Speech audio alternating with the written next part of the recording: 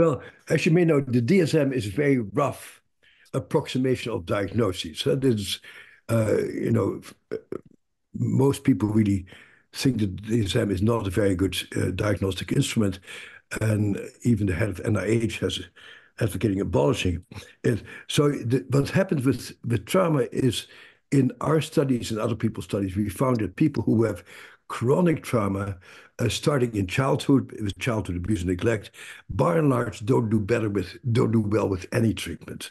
And actually, when the study started, I encouraged MAPS, the people who were funding the study, to not include people who had lifelong histories with trauma, but only people who had post-traumatic stress disorder, i.e., where everything was going okay until a particular event happened. As it turned out, that was not accepted. And so 88% of the people in the study had lifelong histories of trauma, including abuse and neglect. And the startling thing about the study was that those people did particularly well, and they've never done well before. Like PTSD, adult onset PTSD, where something terrible happens, tends to respond quite well to any number of interventions, but chronic childhood trauma responds very poorly. And so, to my mind, the greatest finding of the study was that MDMA really helped people to get in touch more with much more complex issues than the trauma, but having led a traumatized existence where they were never felt safe, even with their own family. Actually, they are sort of the model PTSD population. When we first created the DSM diagnosis, we talked about it as people having suffered from an extraordinary event out of the usual realm of human experience. And that shows you something about how ignorant we were at that time, because we had not been looking at trauma in the general population. And today we know that very vast numbers of people actually have chronic trauma, and that's not extraordinary at all to have trauma. But within the politics of the American Psychiatric Association, the powers that are have really resisted expanding this concept of PTSD to include the much more complicated cases of early childhood trauma. So in fact, adult onset trauma with one traumatic event is relatively rare compared with your general clinical population, which oftentimes has an enormous amount of trauma.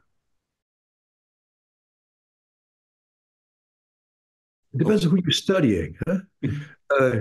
Like in our study on EMDR, the eye movement desensitization, we found that people did extraordinarily well who had adult onset trauma, who had been okay until that particular horrendous event happened. So it depends a bit on your patient selection, and if you look for adult onset trauma in people who have been well functioning up to that time, it is not all that difficult to treat actually, in most cases. And why is that? Because early childhood trauma has an impact on certain mental capacities. And the mental capacity has to do with being able to control your emotions, to not get hijacked by your anger or your fear, and also your sense of identity. If you have been chronically traumatized, you experience yourself as being ineffective. You tend to be confused. You tend to be unable to focus. And so you have a much more complex set of mental problems besides that particular memory of the trauma. And it's those set of mental functions that really prevents people from getting better, because if you cannot control your emotions, you become extremely fearful when you start recalling the traumatic incidents, and you may actually freak out, shut down, become very agitated, and you cannot go there. The other thing is that if you have chronic trauma, your memory tends to be disturbed. You don't know precisely what happened. You don't know precisely who you are. And you're very limited in your capacity to find words for your own experience. And what was really a startling finding in the big MDMA study is that people who had chronic lack of security, lack of safety with other people. We're able to find words for their own experience, and we're beginning to be able to communicate what was going on inside of them, which is really nothing else that we know of had actually been able to do that. So up to now, we have really have been rather flummoxed by that. Huh? For example, when you're a young child, uh, you tend to be very egocentric. Everything in the world is happening because of you, and you don't really know much about cause and effect. And so, if you get abused or assaulted as a young child, you tend to feel like this is my fault. I must be a terrible person that this is happening to me. Uh, that is very different from being attacked. Something like the Boston Marathon bombing a few years ago.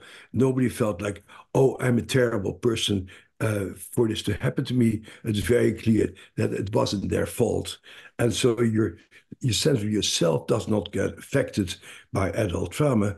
You don't think, I got raped because I'm a terrible person. No, I met a terrible person who did something to me. When you're a young child, your understanding of the world is very differently, and everything that happens to you is because of you. So if you get assaulted in the early years of your life, you tend to feel this is because I'm a bad person, and that very deep sense of badness, of being damaged, tends to stay with people, and oftentimes uh, clinicians like to say to people, "Oh, you're not really a terrible person," but that doesn't seem to change anything in terms of people's internal understanding and concept of themselves.